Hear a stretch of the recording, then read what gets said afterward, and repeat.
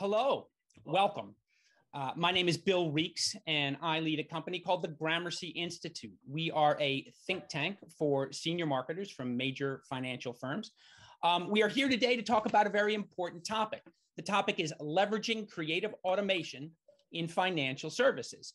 And it is no coincidence that we have two very important people here with us today to discuss this topic in detail with all of us. The two panelists that we have are Jason Ricks. He is the global go-to-market lead for Digital Interact, which is part of TAG. We also have Bonnie DiJoseph, who's the creative strategy director at Vanguard. So that said, we're in very good hands in terms of this discussion today. We will be running for just about 45, maybe 50 minutes. And I do very much encourage our audience members to ask questions. And if you would, please ask your questions. You'll see at the bottom of your screen, there is a Q&A toggle button, and just type your questions in that way. Feel free to tell us your name and your company as well when you do so. And that way we will know that as well. I think then the best place to start is at the beginning, and that's with introductions. Bonnie, I'm going to ask you, if you would you kindly tell us a little bit more about yourself and what you do at Vanguard? Absolutely. And thanks for having me, Bill. So I'm Bonnie DiJoseph. I lead creative strategy at Vanguard in our in-house creative agency. So in short, my team helps to write the creative briefs that help drive the creative campaigns that we do within our different business offers. I've been at Vanguard for my whole career, so I have kind of moved up the ranks in marketing, starting with social media, helping to launch Vanguard's social media strategy, sitting in our retail advertising team for a while, and then helping over the last few years, helping to kind of stand up this in-house creative agency, which has been really cool. And I will say, today, I wouldn't say I'm by any means the creative automation expert, which I'm glad Jason is here for that, but I'll be kind of bringing the perspective around, an average creative person and can we benefit from these types of tools and technology to really help us do our work better. Well, Bonnie, thank you so much. It's terrific to have you on board, and we're very fortunate to have you on board. I will shift now to you, Jason. Would you please tell us a little bit more about yourself and what you do at TAG? Thank you, Bonnie. Thanks, Bill, for the introduction. Hello, everybody. My name's Jason Ricks. I'm the global lead for Digital Interact, or DI, as we refer to it commonly at TAG. Digital Interact is essentially our end-to-end marketing workflow solutions stack. Stack meaning that it comprises multiple modules or solutions that solve for problems and open opportunities for clients as it relates to marketing production. My background is 20 plus years in digital media technology. The first 10 spent in the early noughties looking at programmatic and performance-based advertising, and then most latterly in the scaled creative production or creative technology space, working with businesses and brands to help them better leverage technologies as it relates to content in market. It's great to be here. Thank you.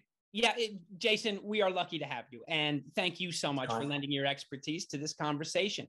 Bonnie, let me shift to you for our first question, which is an essential question that I need to ask. What is creative automation? Well, I will say kind of the layman's terms of how I would define it is, really using technology, AI, whatever that may be, to help us streamline and optimize our creative output and our creative campaigns. All right. Simplest terms, but that's that's what we need to know. We need to establish what it is exactly that we're talking about. And I'll ask you, Jason, now from your agency perspective, do you agree? And what might you add to this definitional question? Yeah, sure. So I think that's right. I do agree. I think there's a couple of ways of us looking at this. So firstly, from a practical perspective, creative automation simply refers to the process of using technology in some form to complete certain manual or often repetitive tasks in the creative production workflow. So in principle, that means that you're taking a process that has traditionally sat with a creative or production expert, and you're using technology to do some of that heavy lifting to get you from A to B. The idea and the objective there is that you're able to do that in a faster, cheaper, better fashion. Blowing that up to kind of 30,000 foot for a second, I think it's important to look at the broader picture in terms of the context. So creative automation isn't something that's just kind of appeared overnight. It is an ongoing, evolving process. So if we take ourselves back, 30, 40 years, you've got the first era of manual production, very much a linear process, very much a specialized division of labor. And obviously with the advent of personal computers, and as they went mainstream with the integration of software, we started to see the second era come about in creative automation, which was led by the likes of Adobe, Microsoft, Apple, where you had those software packages that were there to streamline and empower creatives to be more effective, more expressive. We're now in what I consider to be the third era, which is this transition from software to cloud. So where now a lot of this functionality and this automation is accessed through the browser. And with that comes lots of opportunity through simplified workflows and integrations with the broader ecosystem. Yeah, Jason, thank you so much for explaining that. And let's stick with this particular idea here. Tell me more practically speaking, what is it that either an agency or a financial brand needs in order to execute what we are defining as creative automation in an effective way? Yeah, sure. It's a great question. So there are principally three facets to creative automation that typically apply to most solutions in market. The first one is that it's cloud or browser based, which means that it's not a local deployment, which has implications for the number of people and the scalability of the solution. Secondly, and typically it's template based, meaning that the logic and the rules are laid out from the get-go, which give your team the ability to set the parameters and the guardrails for controlling brand and ensuring brand compliance through that creative production process.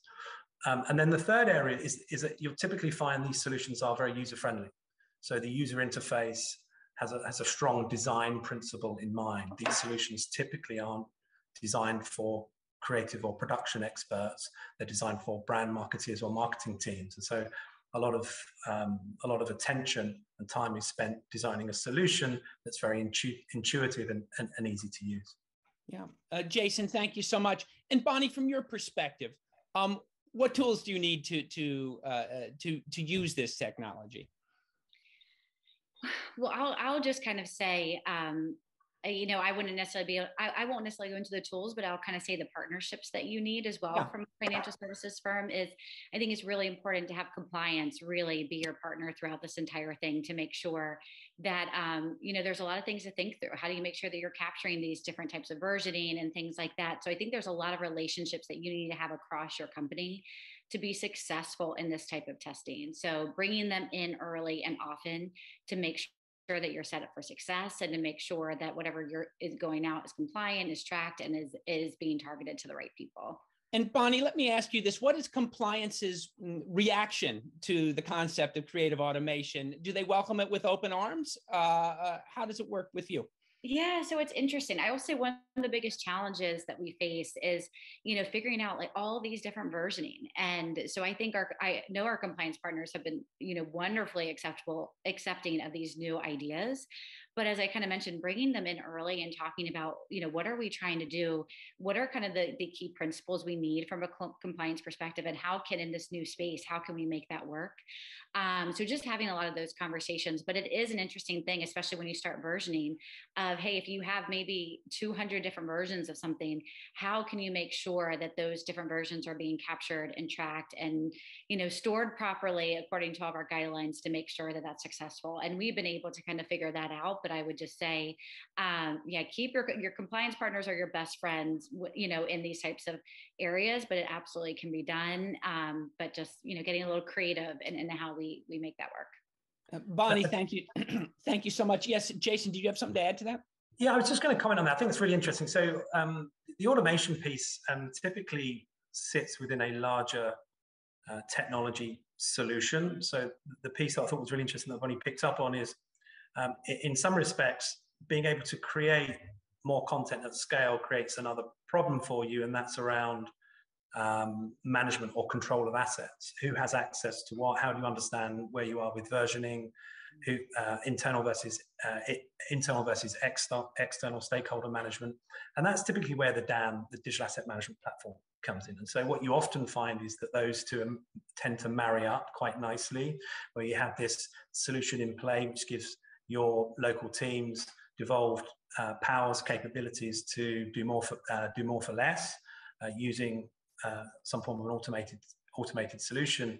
But obviously supporting that, underpinning that, is a central storage solution, which we refer to as a DAM, a digital asset management platform, where you have all of that metadata, all of that methodology for search, retrieval, and enabling that broader ecosystem of agencies, partners, and employees to be able to get access to those assets. So you're solving for two different problems. One's about control, whether that's assets, stakeholders, or data, and the other one's about empowerment, empowering your teams.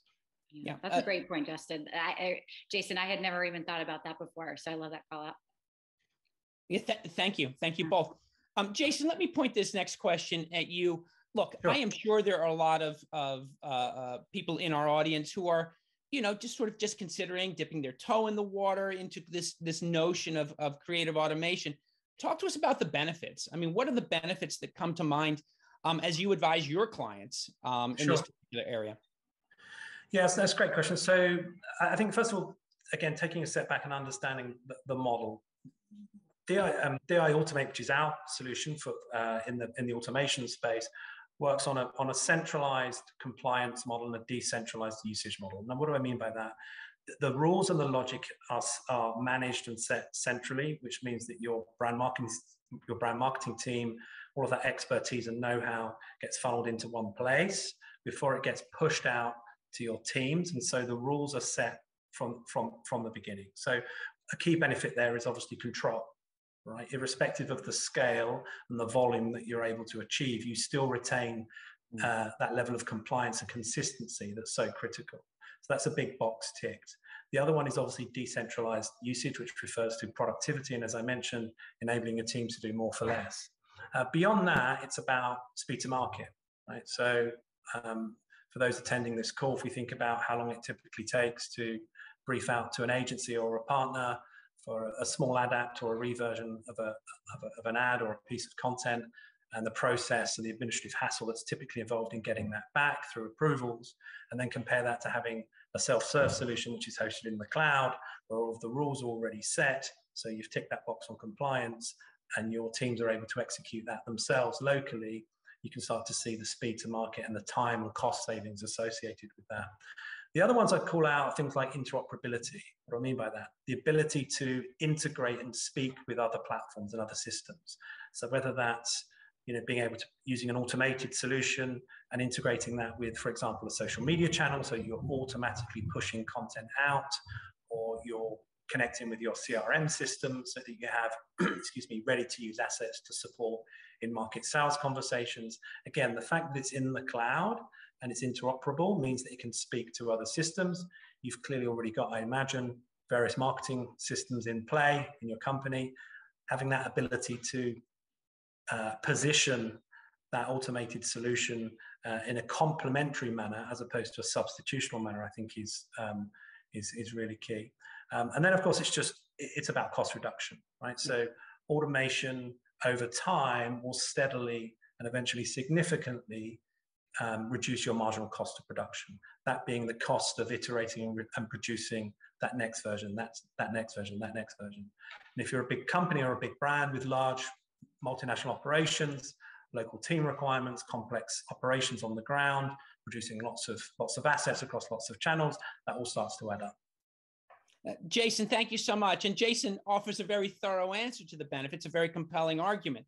Bonnie, I'm going to ask you, though, anything to add to that? What could you add to the benefits? Because you're from a different perspective. Yeah, absolutely. I mean, Jason said it perfectly, but I will add kind of from a creative's perspective. I think what's really helpful in this state is sometimes we have a lot of different offers that have been out there for years. And, at this point, we're trying to figure out how to optimize, right? Moving the dial just a little bit. And a lot of times that comes down to changing CTAs, changing headlines, and writers can absolutely, do that, right? They're amazing at that. But a lot of times they want to work on the big media campaigns, new ideas. That's where, writers and designers, they want to sink their teeth into that a lot of times. So just building on yeah, what was said is I think it's a really great opportunity to use creative automation in these times where, hey, we're just trying to optimize what's already really great creative and allow your creative teams to do the big, bold, exciting new challenges and let automation kind of help in these kind of small tweaks here and there. Yeah, sorry, if I can just kind of comment on that. I think that's really, really interesting. So the idea of freeing teams up for high impact work, more strategic work, less of kind of the administrative stuff. I think that's really true, and we see that certainly play out with our clients. The other bit I wanted to call out was what I refer to as kind of the second and third order benefits. So, we've called out kind of the speed and marginal cost, the reduction in marginal cost and control. That's all great, but what that leads to as a second order benefit is data. You're creating more content. You're having more contact with market. More contact with market means more signals, more data, better understanding of what's working, what isn't working, and understanding of utilization rates. So you've got an investment of X, which led to Y in terms of number of assets used or assets engaged or assets downloaded. It starts to give you an understanding as to whether you're investing in content or making decisions that are cost effective. The third, I see kind of order of impact of having more data is that the conversations that you're able to have internally within the business become more objective. So rather than having an exchange of opinions as to what works, what doesn't work, you're able to refer to the data to steer you in making those decisions. And as you start to make more decisions based on the data, you start to see less wastage, and that ultimately leads to competitive advantage. Jason, thanks so much for adding that. Let me ask you both a question, which has frankly been implied by what you've mentioned already, but I'll still ask you, what about personalization and customization as a benefit? I mean, financial is such a personal business in so many ways. What is that a primary order of benefit that you would list? Either one. Yeah, absolutely. If Bonnie doesn't mind, I'll take that quick. I'll take that quickly. Yeah, absolutely. So the template approach essentially enables you to create an unlimited number of templates, and within that template you have a logic. But once that's then locked in, it gives your teams the ability to treat an asset as comprising of lots of different elements, and each of those elements have the ability to move the dial on engagement in market. As Bonnie's already mentioned, that could be the call to action, it could be the font type, it could be the logo, it could be the image. Giving teams the ability to A/B test and personalize content based on understanding of and use of first-party data is, absolutely critical. And as I say, having a system in place which enables you to scale that up, where the cost of serving that volume is decoupled from the volume itself because you're using an automated system, I think is, it's really key. Jason, thank you. And I'll just add to that, and a challenge that I think is part of this personalization is, I would say what we found helpful is to use automation in offers that have kind of already been established and you have a place to play. There's maybe not as many stakeholders, there's room to test CTAs. I'll say where automation hasn't worked for us as well is when there's maybe a new offer or there's something that maybe your business stakeholders are, there's a very clear way we need to talk about it. Maybe from compliance, there's a very specific way we want to talk about it. It may be difficult coming up with 10, 20, 30 different ways to say something or images that we feel we can personalize with. So I think that's also, there's this really unique benefit of personalization, but where are you ready to personalize to that level of scale and that many options? So really finding that right product or offer to do that, where you have a lot of ability to kind of explore, is I think also kind of sets your team up for success as well. Yeah, Bonnie, thank you. Bonnie, would you say that the creative automation could be potentially right for every financial brand, or is it only right for certain kinds of brands doing certain sort of things? And how would you explain or determine, is it right for my brand? Oh, no, that's a great one. I mean, I think it could be right for everybody, depending on your goals. I would just say, instead of leading with the question of, hey, should we do creative automation? I think you start with, what problem are we trying to solve, and seeing how creative automation can come in. So kind of looking at it from the lens of, hey, we've had this offer out there for 3 years and it's doing really well, but we think we could maybe push it a little further. How do we optimize? That may be a signal that, hey, creative optimization could come into play. Hey, our creative teams are getting bogged down and doing a lot of this, just updates of creative and design image swap outs. Like that could be a sign of creative automation. So yeah, so to answer your question, I would say it could be right for everybody, but I think you just want to really like start with like, what problem are you trying to solve, and make sure automation is a solution, as opposed to trying to roll out, we need creative automation, and then you're trying to pigeonhole stuff to work. And then I feel like your teams can swirl. Yeah. Yeah. Bonnie, thank you. And Jason, I'm going to ask you the same question. Clearly people come to you and say, is it right for us? How do you advise them in this sense? Yeah, it's a great question. I think so. Obviously, aside from the value, the inherent value and role of technology in streamlining operations, the potential for driving down cost reduction, driving down costs, especially obviously during a global economic downturn, potential downturn. Taking a step back and looking at the kind of market that the business is operating, I think it's very helpful. So for small challenger, for businesses that are in smaller markets or challenging in certain markets and need to be a bit reactive and scrappy and a bit faster, getting something out the door ahead of their competitors because they're really going after share of market, big tick. I think businesses that are leaning in heavily to social and digital advertising, again, there's a big tick there because, you've got the ability to A/B test and personalize across a lot of these platforms. Many of them change their formats on an ongoing basis. A lot of them are video heavy, video centric, short format. So there's a real natural need to figure out what works. This gets to an interesting kind of interplay between the role of interplay or friction between functional and creative value. Functional value being the need to maximize engagement, reach, clicks, inquiries from paid advertising. Creative value being that need to drive emotion, engagement, adhere to brand values, etc. There's always a natural friction there.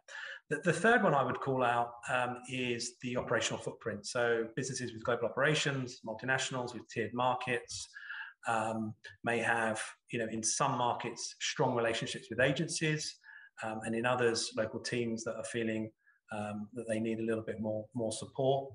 And that comes to an interesting point around the role of human expertise in all of this.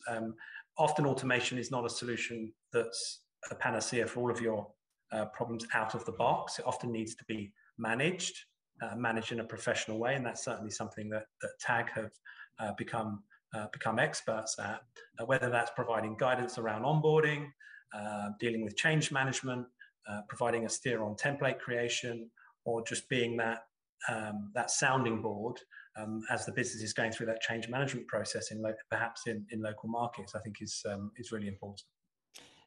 Jason, thank you. Listen, Jason, you've pointed out several times already about the efficiencies and the cost savings component to creative automation.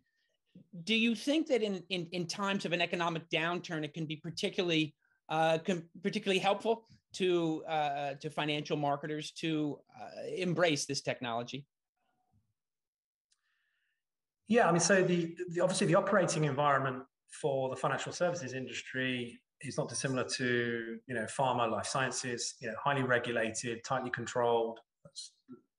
Looking like to increase over time. So there are considerations there around legal requirements that impose certain restrictions on what can and can't be done in terms of creative output. That in turn places a limitation on ability to scale and to realize those cost efficiencies. That said, with a templated solution, as I mentioned, you have this centralized function where you can cross that bridge quite early in terms of bringing all senior stakeholders around the table to understand exactly what can and can't be changed within a certain template.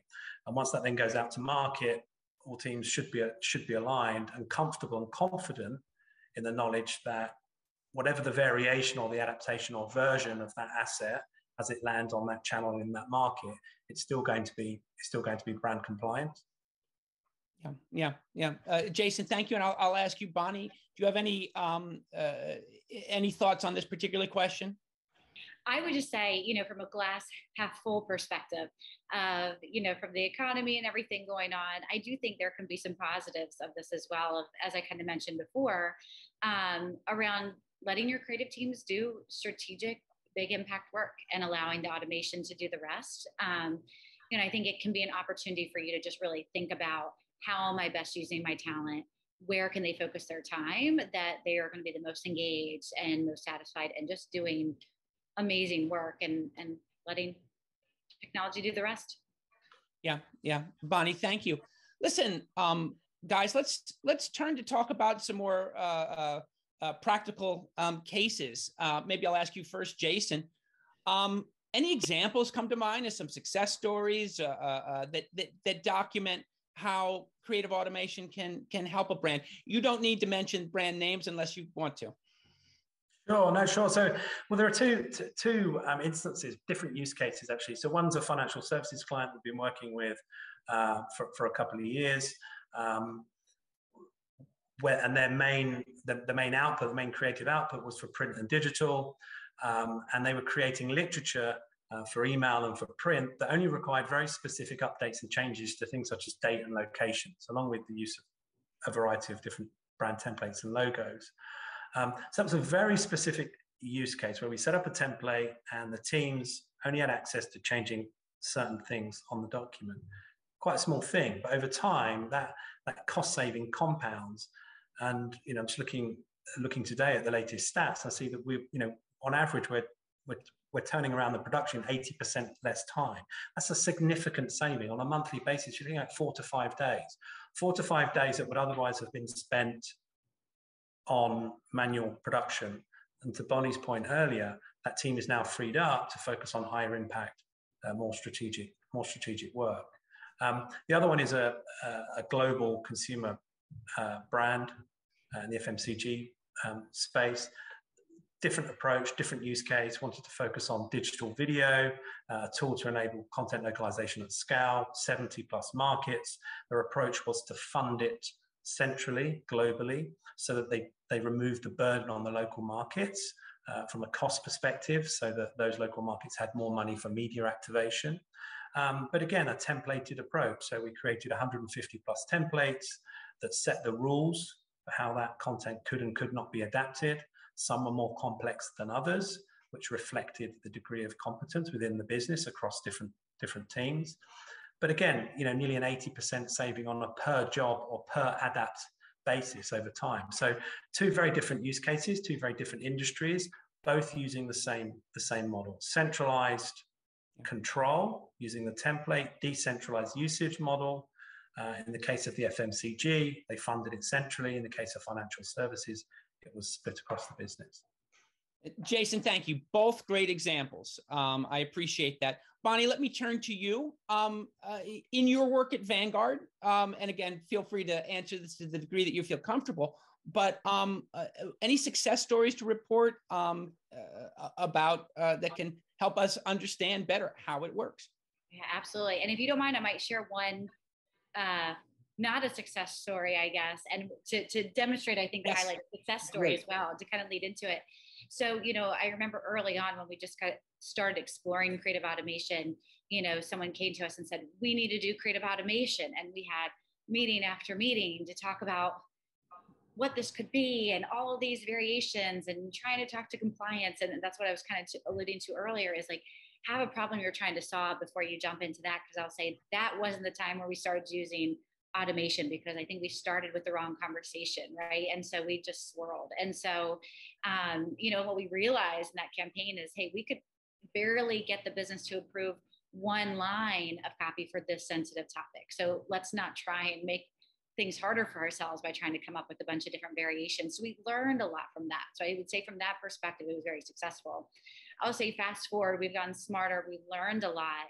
And so we have another offer that we're looking at, and we weren't quite sure how to talk about it. And we were more flexible, but we knew what the compelling proof points were. We knew what the value prop was. So we're able to kind of put that in and allow these variations to come out and say, hey, here's these different 16 variations that AI is recommending for us to use. And we're able to run those and see, hey, which one of these options is the best way to talk about this offer? So that was a really great example of it. Was very clear what we were trying to accomplish. We're really clear in our goals, and creative automation just came in and really supported what we were trying to accomplish at that time. Bonnie, and thank found you. a great winner. So it helped inform our future content strategy. So I should probably end with that. It worked. So yeah. That is terrific. And thank you. Thank you for that example right there as well. Terrific. Listen, guys, we have a question from the audience. This comes from Bernadette Bridey at FS Investments. What does the setup look like with creative automation? And let me point this towards you, Jason, first. How would you respond to Bernadette? I would, well, so in terms of the setup and implementation, there's a, as I mentioned, it's largely a managed service, which means the first kind of port of call is what we call a discovery workshop, which is to really understand the status quo within the business. So we need to really identify that problem statement. So what problem are you trying to solve? How are you currently set up? Who's involved? What do those timelines and objectives look like? So really mapping that out. Then we then look at our technology and the solution that we have, and we map it over to understand exactly where and how we can best solve for those problems. And invariably, it's the process for us is a technical discovery, a client discovery workshop, out of which will come a recommended solution for how we take our core technology, in this case, our DI Automate, the automation platform, and put it to work to best effect to solve for those problems. What you tend to find is that each business has a different take on approval workflows.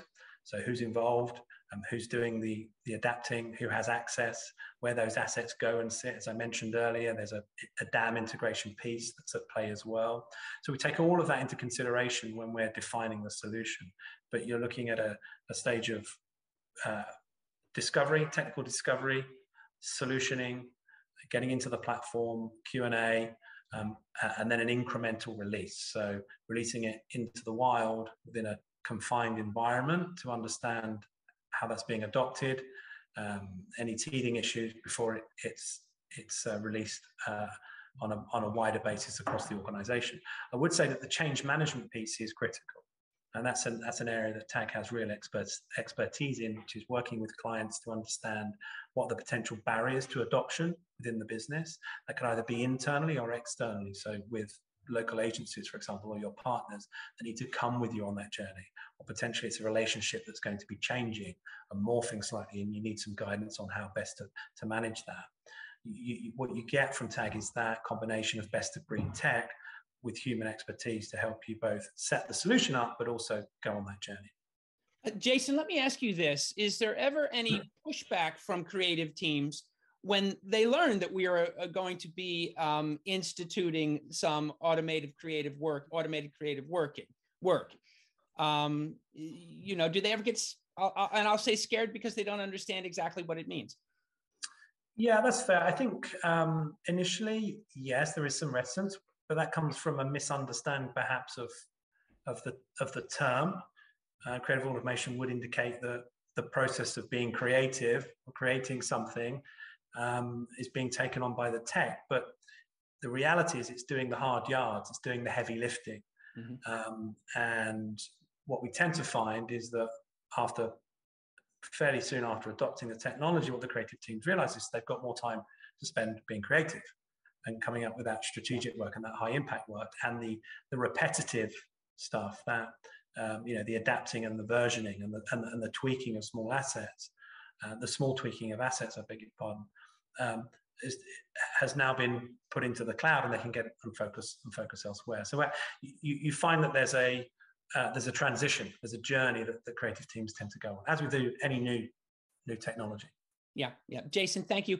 I'll look to you now, Bonnie, on Bernadette's question about the setup and what's required. You have a more practical perspective, perhaps. How might you respond to this?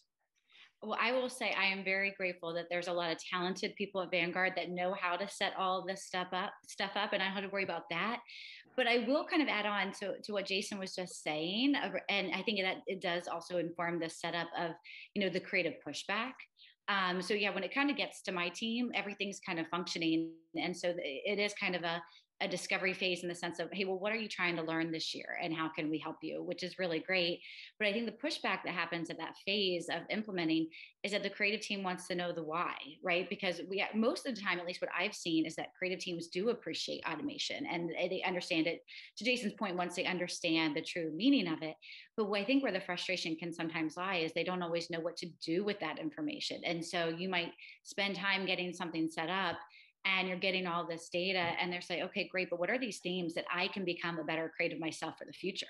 Because we look at that data to say, hey, how can we be smarter at what we do? So Jason, I would love your thoughts. I know we've talked about this a little bit. Yeah. How do we take the what and what can creative teams do to be better at the why moving forward, to be smarter?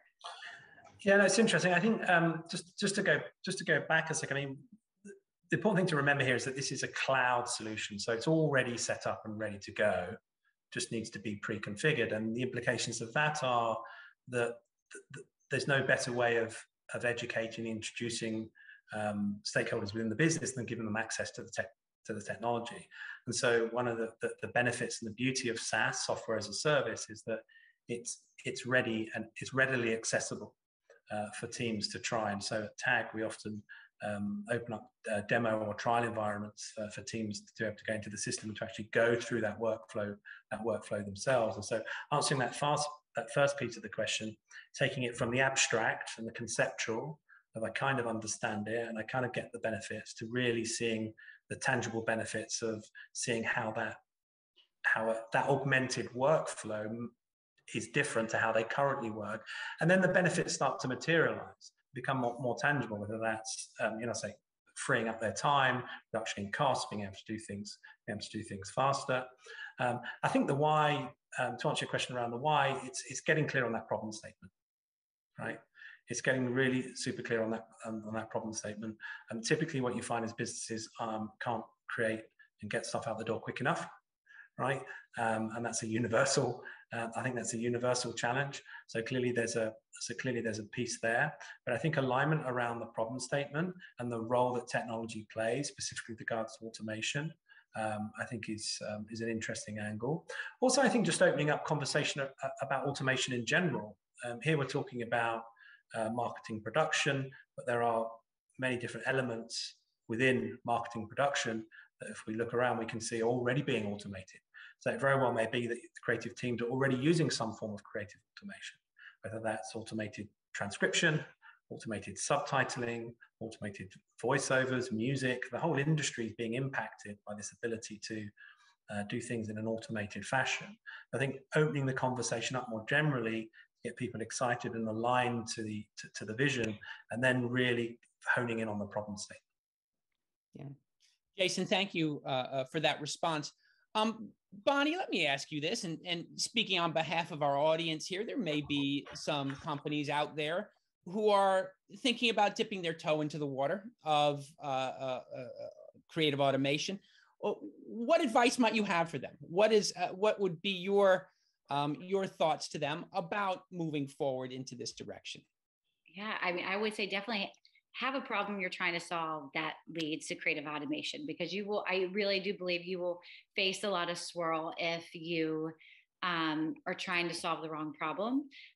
So make sure it's the right fit for creative automation. And I would just say, you pull in your compliance partners early, make sure that they're in the loop and that they, have a really good solution of how you're going to be tracking this and how you're going to be understanding this process moving forward. But I think it can be a really nice support option, but it just needs to be the right offer, the right space to play in.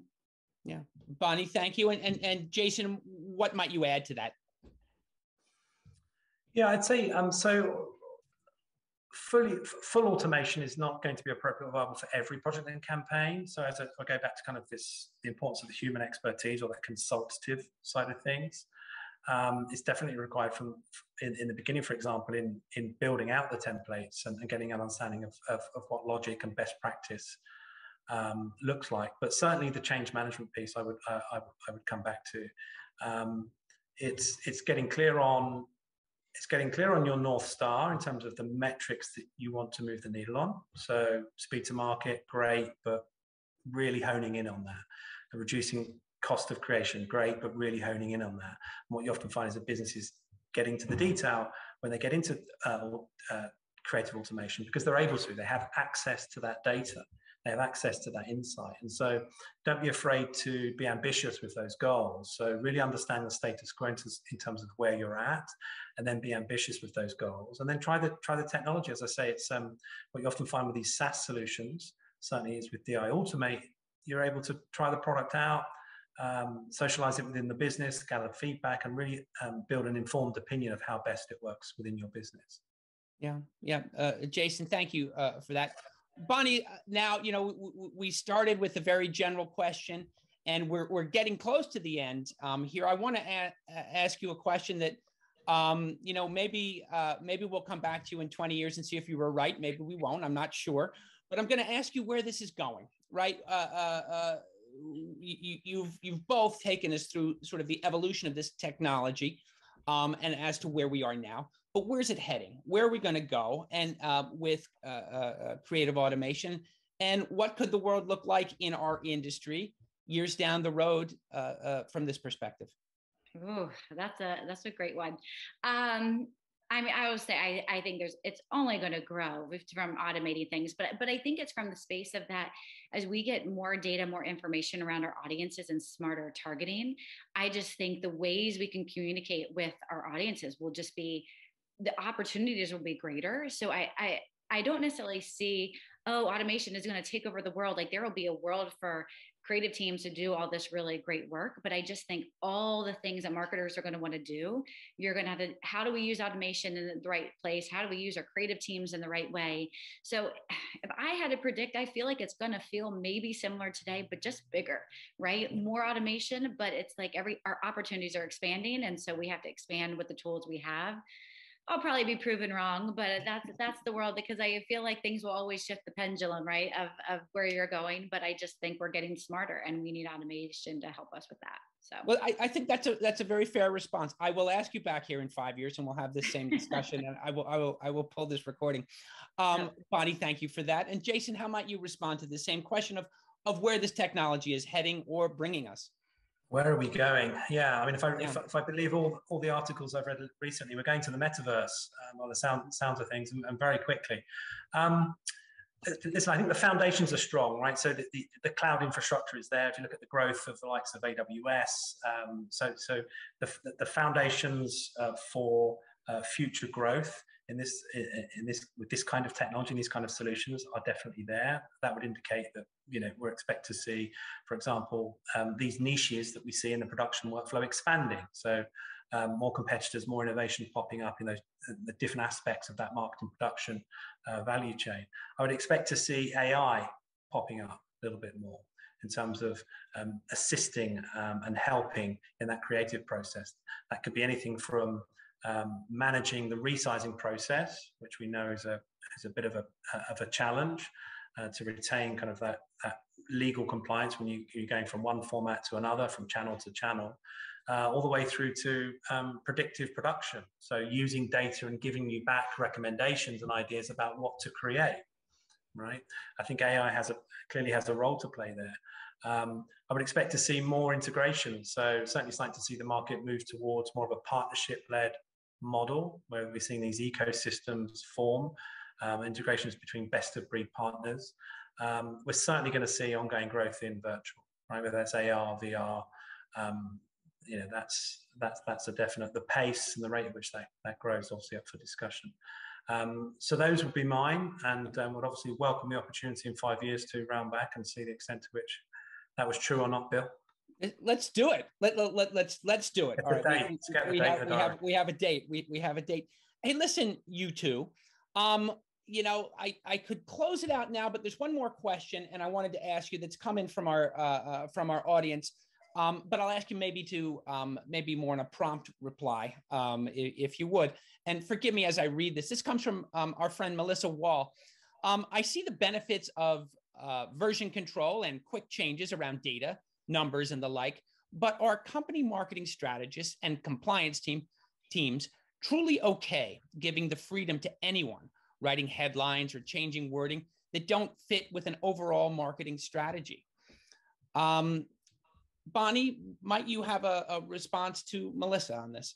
Oh, it sounds like you've been living my world. I think it's a great question. And that's why I kind of say, I think it depends on the offer, because there are certain offers, campaigns that is probably not the place, because you probably do have business partners. You have a really clear marketing strategy and you're like, this is what we want to say.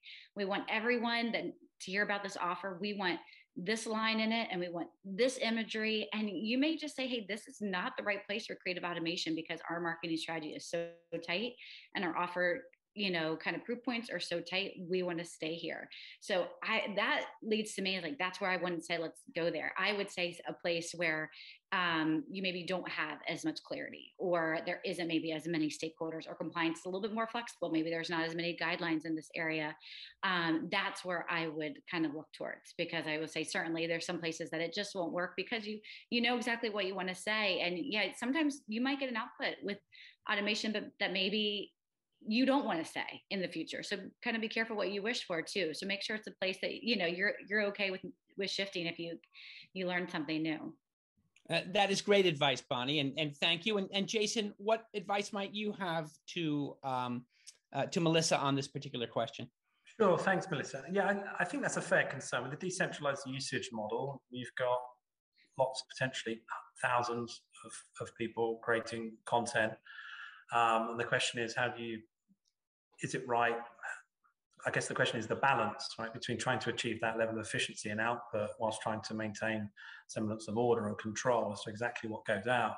The way we solve for that, at least at TAG with DI Automate, is we integrate bespoke approvals. So you can execute bespoke approval workflows. So even though the usage model is decentralized, working off a template, we can set it up so that that asset doesn't get published or downloaded or exported or shared until it's gone through an internal approval process.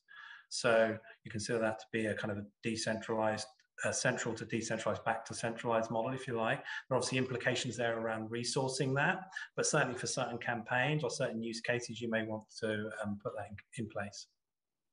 Jason, thank you for that response to Melissa's question. Now, listen, my friends, I'm afraid that this brings us to the end of our journey. At this moment, I wish to thank certainly our audience. Guys, thank you for your great questions and thank you for being here with us. But more than anything, I want to thank this dream team. Bonnie DiJoseph from Vanguard, Jason Ricks from TAG. You guys have been a terrific source for not only our audience, but also for Bill Reeks right here. I wish to thank everyone for joining us today, and we will see you next time. Thank you for coming. Bye-bye.